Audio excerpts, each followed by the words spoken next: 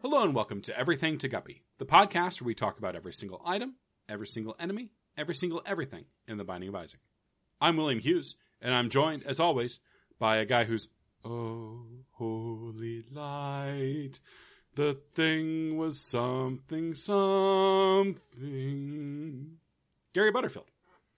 Hey, the thing is something. I like to think so. Little something is something I said for a little while.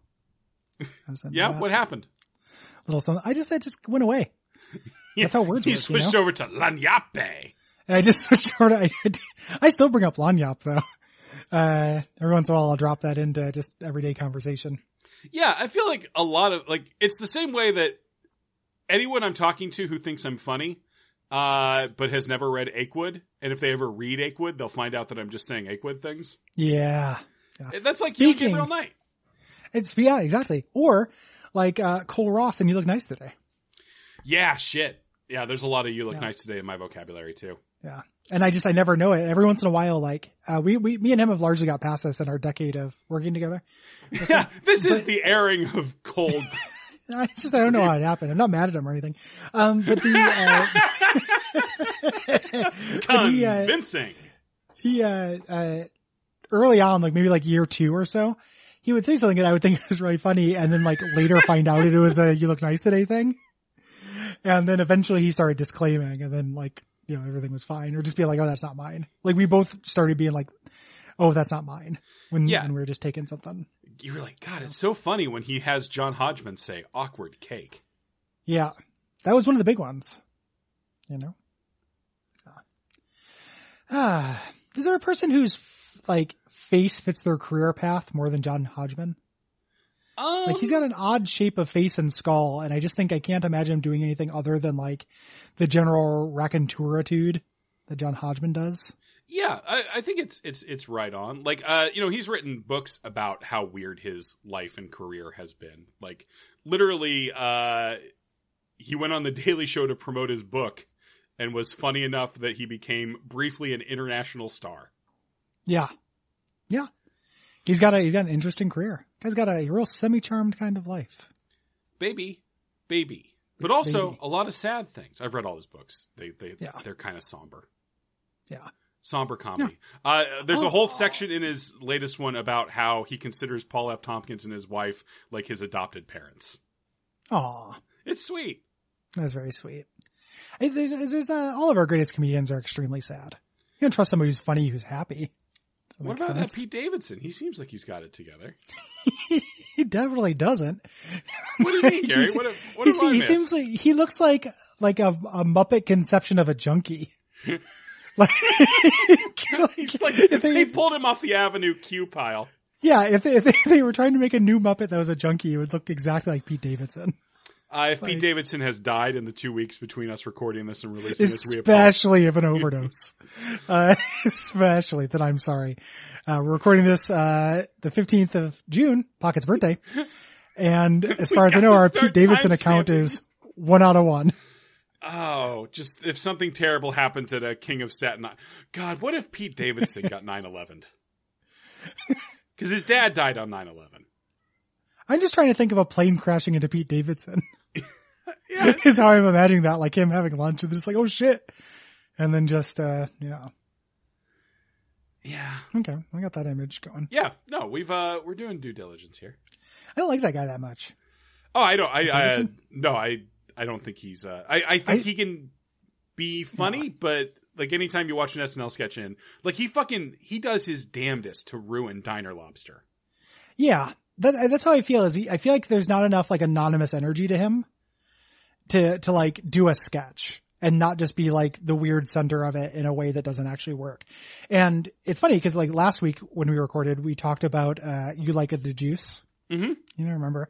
I watched that sketch again, and Adam Sandler's in it, who was obviously the big breakout of the time, but he also doesn't immediately jump into the middle of the screen and be like, I like it to juice. Look at my weird eyes. Yeah, Adam Sandler, back in the day, was willing to be just the weird background character of a sketch. Yeah. Yeah. Whereas I feel like Pete Davidson doesn't really have that.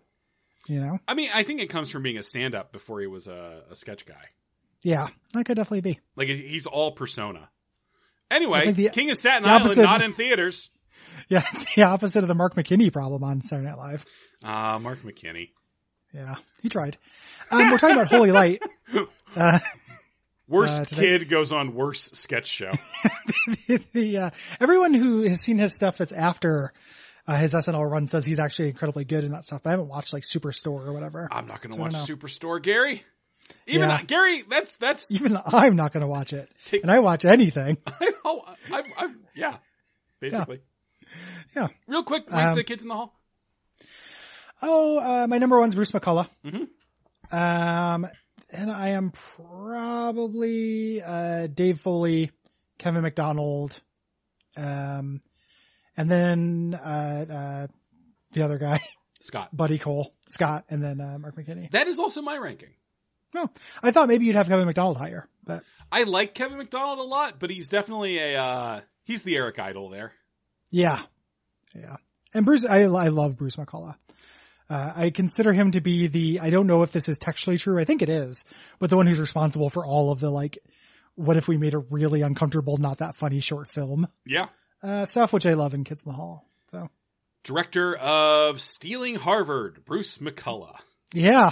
A storied Hollywood career, along with The Wrong Guys, Dave Foley. Yeah. Oh boy. Holy Light. This is good. Could be better.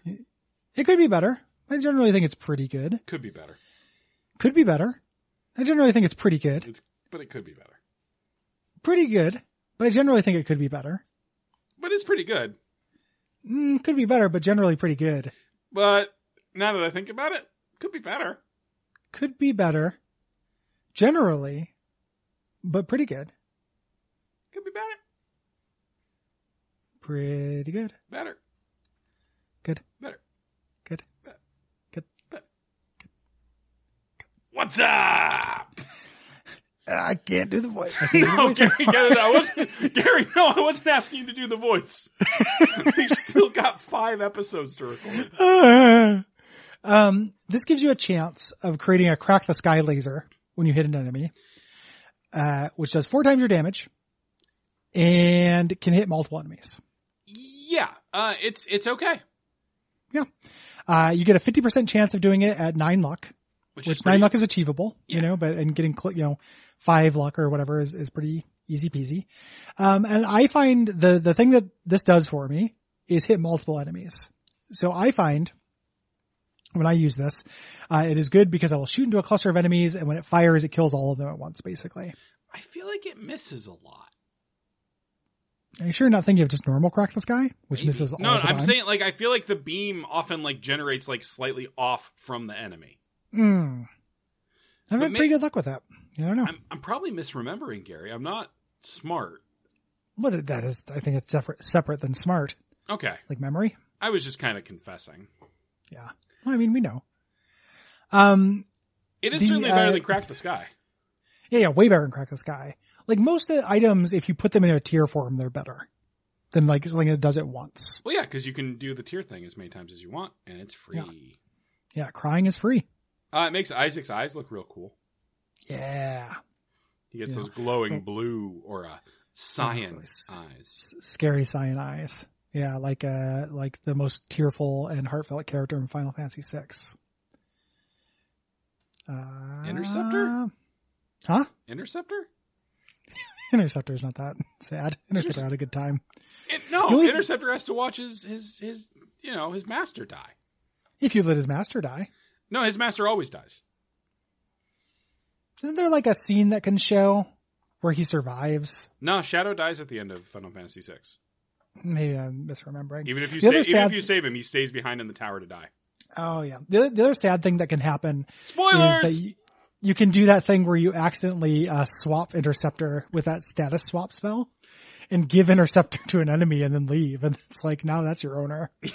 Which is a really fucked up thing that can happen to Interceptor. I did not know that can happen. It's very funny. Mm-hmm. You're Ultros's doggy now. Yeah. You're a dog that belongs to an octopus. Enjoy the sea. Welcome to your Octodad prequel. Yeah. Ultros would be a horrible father. Gary, I don't disagree. He'd be a really good uncle, though. Cause he's, youch, seafood soup. Gary, that voice is dangerously close. Sorry. Well, we don't know how Ultron speaks. I'm sure he speaks in like a Dissidia or some bullshit, but I've never seen it. Oh, hello, I'm the octopus. Hello. Got 8 arms to hold you. Hello. Oh, here's my friend Typhoon. He's going to do What am I? Gary, for the love of fucking God, you've got to get away from this powerful New Yorker energy. All I care about it. I ate so much pizza in the last couple of days. I got all New Yorked up. It's just, you're desperate to prove that you are the king of Staten Island. I am the actual king of Staten Island. I've got more Staten Island in my whole body than Pete Davidson has in his weird left eye. His beady, buggy little junky eye.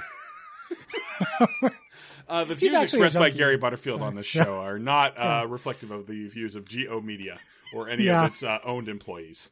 I also knew that he had something to do with drugs, but I didn't know if he was specifically a junkie, so now I feel kind of bad. I just think I would say the same thing about Jim Brewer.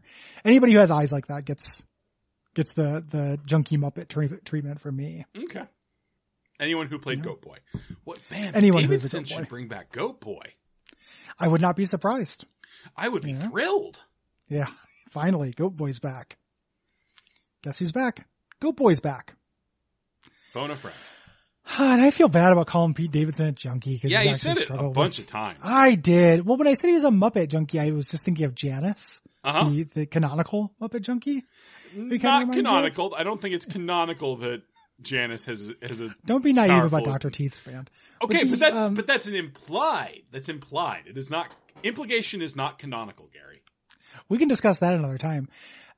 I want to continue to feel bad about. Well, fuck you too, good sir. Being insensitive about actual drug users, which is something I have a lot of sympathy for. I just don't like Pete Davidson. So yeah, I'm sorry. I was a monster. And I let that out. Is it because you wish that you could have had kisses with Ariana Grande? No, I don't even know who that is. But really? I do wish. Do you actually not know who Ariana Grande is? I could not point her out of a lineup. I know the name. Okay. Yeah. I just, it's actually because I wanted Judd Apatow to make a man-child movie about me. You know? Okay, like Gary, we are going to talk about that next episode.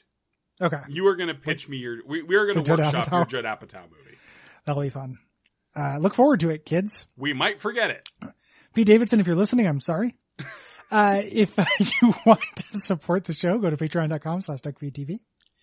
And you can also leave us a rating and review, like. Oh, I was going to ask if you wanted to apologize to Pete Davidson's dead 9/11 father. No. Okay.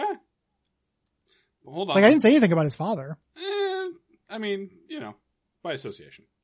All right. Why do I have to apologize to his aunts and uncles and shit now? I would love that, actually, Gary. I apologize just to the aunts. What, buddy? I just apologize to the aunts. That's beautiful. The uncles can go fuck themselves. I imagine they're at least somewhat responsible for his bad sense of humor.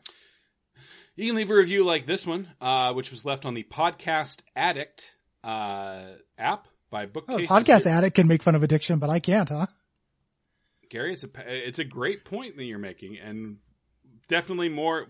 Let's review the app. I have to give it 5 stars because I am following the rules. Gary, Pocket, my dude, stop eating my microphone. Will. Gary, have you thought about training your cat like a dog? Gary, joke that references 90s grunge band. Will, chortles and segues into a joke about 80s pop culture.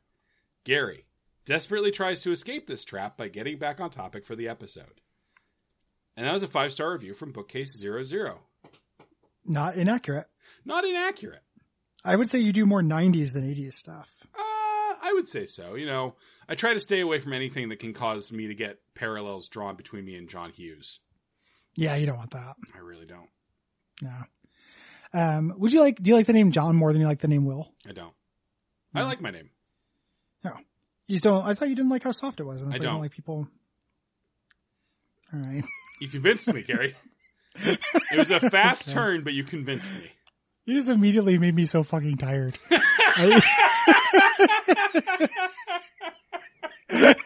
Like, I was doing pretty good. And like, all of a sudden, all the rust just left my body.